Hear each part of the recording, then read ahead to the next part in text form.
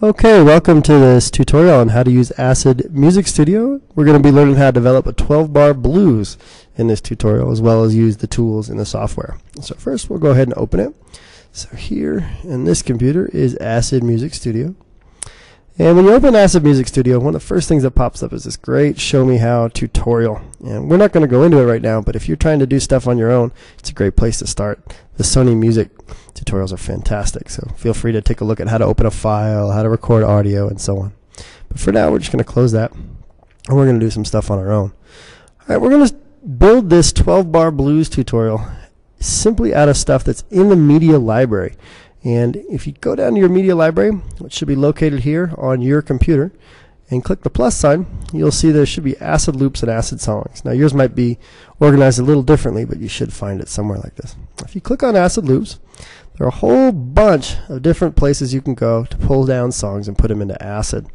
For example, let's try clicking on machine language and click on this, and now we can hear that. And if we like it, we can drag it up and put it right here, and now we can hear that in our song. And if we want to take it and extend it, we'll drag it out a little bit longer, and now when I hit this play button, I can hear that as it plays, and we'll continue going on.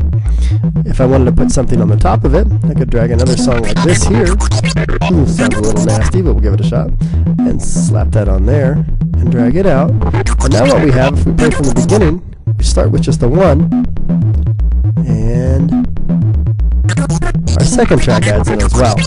Now these aren't exactly what we're looking for our 12-bar blues. Let me stop that. So instead of using these, we're going to try some specific tracks, but let's delete those out of there. So I'm just hitting delete on the keyboard to remove them. Okay, what we're going to use to start our 12-bar blues is we're going to move down here to sweet and low bass, and if I could just, there it is, sweet and low bass. And we're going to try this one right here. It's a nice little riff. Using a nice bass guitar. So we're going to go ahead and take this and drag it on up and place it in there. Now you'll notice by default it plays for 1 bar of music here. Some of them play longer. In the case of this one, we'll get 1 bar's worth of music. You can see a little bit more of it. Back up just a little bit. So now we can see that 1 bar of music, and that's all I dragged up at this point. And so now we have that 1 track, and that's all we got. But let's have it play for 4 bars, because as you know, in the 12-bar blues starts with 4 bars of the same thing. So there's 1 bar, 2 bars, 3 bars, 4 bars. Now we have, if we play from the beginning, this little riff going 4 times.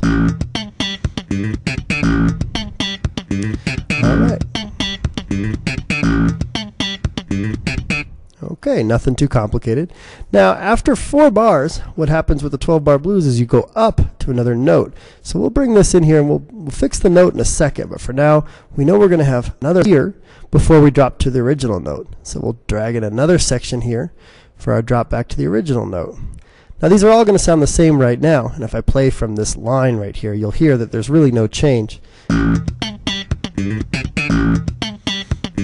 we'll add the change in a little bit.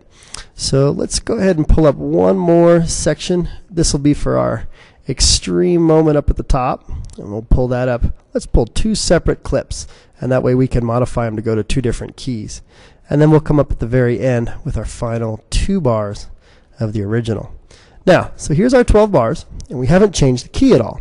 But let's go ahead and do that. And this is so easy in Acid, it's amazing. All I have to do is hit a plus or minus on the keyboard, and it changes the key up or down. I'm going to bring this key down to a G. Now, if you think about the 12 bar, the first 4 bars are of that key, and then you jump up to another key. And in our case, we're going to jump up to the 4th of G. So if we come up to a C, we have the 4th of G. Now, if we play from the beginning, we hear our 4 bars of G. And now you'll hear the key change. Back to the original. Actually, we got to drop this one down to G too. So we'll hit the minus key twice. Drops that down to G. And we'll do this at the end too, because we know that drops down to G too. Alright, so here's our G, C, and this is the one we're going to have as our stressed key. So it's going to be the one right after C. So we'll go up to D. And then back to a C. And now we should have our whole 12-bar blues. Let's see how it sounds.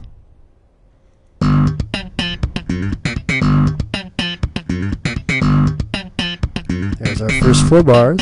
And then we come up and back down.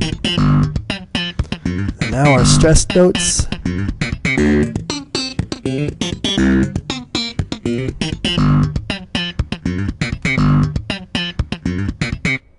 Alright, there's our 12 bars. Now let's make it fancier a little bit.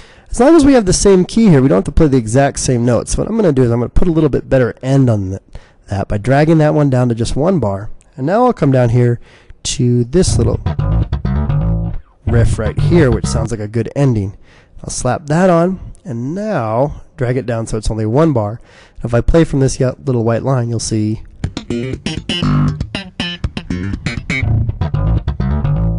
that we have that nice ending to it now. Now we also could use some rhythm, so let's go ahead and add some rhythm down at the bottom, and we'll go electrical point blank, and let's take this 3rd one. Nice sounding drum beat. Well, let's take this and let's have this play throughout the whole of what we play. So I'm going to drag it all out so it's over the whole 12 bars.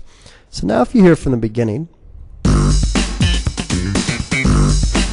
still have our blues riff, and we also have that nice rhythm behind it. If you don't like the volume of the rhythm, you can drop that down a little bit here so it's not quite as dominating, but it's still there. So we got our rhythm in the background, and then we also have a 12-bar blues playing on top of it. And coming to it. It might be nice to get that rhythm to die out at the end, and we could have it so it just cuts off a little early, but rather than do that, let's put a fade on it. And the way you put a fade, pretty easy process. All you do is you get up on the very corner of your acid song, and you see how there it sets up so it's got a little curved angle like that. You just take that and drag it back, and if you want a really long fade, you can drag it back further, and if you want a shorter fade, you can put it right there. We'll have it fade for the whole last bar, so we'll do that. And let's see how that sounds. We'll start playing right from here and hit play.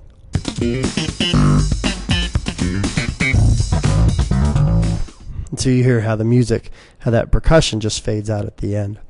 Alright, so now we have our own 12-bar blues that we put together, and what we can do is we can of course save our file, which is always a good idea. And another thing we can do, which is a really important process, is when we want to import this into our PowerPoint or burn it to a disk or whatever it is we want to do with it, we need to render it in a format that you can see outside of ACID. And so we're going to go to Render As, and the default setting for us is rendering it in Sony ACID Music Studio. And that's probably not the best place to put it because then it'll get deleted. You want to put it on your U drive if you have one. But I'm going to put it on the desktop just for fun today. So we'll put this here, and we'll go down here and we'll rename it 12 bar, and we'll save it right to the desktop. And now that's a song now that I could import or view in any other program. And if I minimize this, you guys can see it's sitting right here. I can press on it, and it'll open it in Windows Media Player, just like any other song you'd have. And it'll play our nice little 12 bar. Alright. Hope you enjoyed this tutorial on ACID Music Studio.